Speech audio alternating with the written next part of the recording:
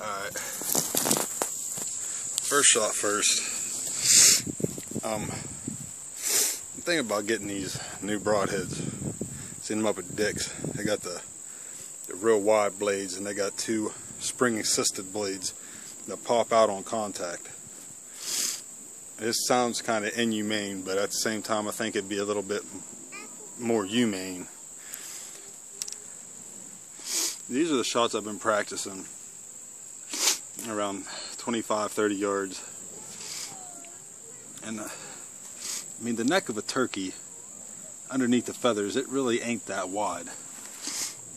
And I can hit this shot pretty decent. Now I know the kill spot of the turkey, it's the size of a golf ball, which is a bigger target than the neck. But at the same time, if you take their head off altogether, wouldn't that be a little less painful? It sounds inhumane, but in all honesty, I don't know if it'd be more inhumane. I figure if you take their head off, just like you do a chicken on a farm, it'd just be easier. But I was wanting to know everybody else's thoughts on that. Because, like I said, I ain't no professional. I've done this to eat and survive. It's my way of life, but I'm looking for other people's opinions as well. But anyway, I'm going to shoot my other few arrows here, more towards the kill spot, and I'm going to post this video here later.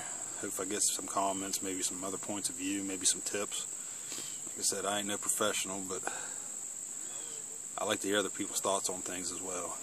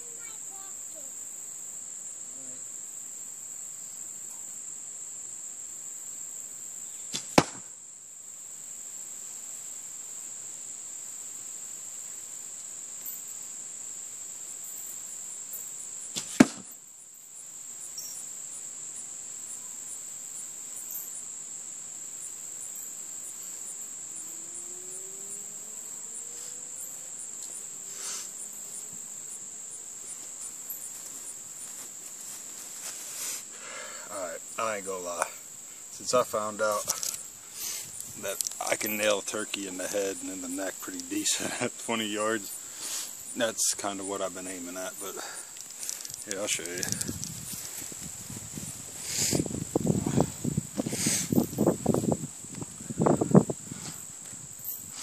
There's a headshot. That one kind of hit my knock a little bit, it reflected, but it went off to the left a little bit. I just put them towards the kill spots, but like I said, in all honesty, since I found out I could smack a turkey in the head and in the neck at 20 yards, let's just be honest. I mean, that's what we're going for, is a smaller target. Aim small, miss small. So I'm still hoping to get back some opinions, maybe some pointers. Hope to hear from y'all.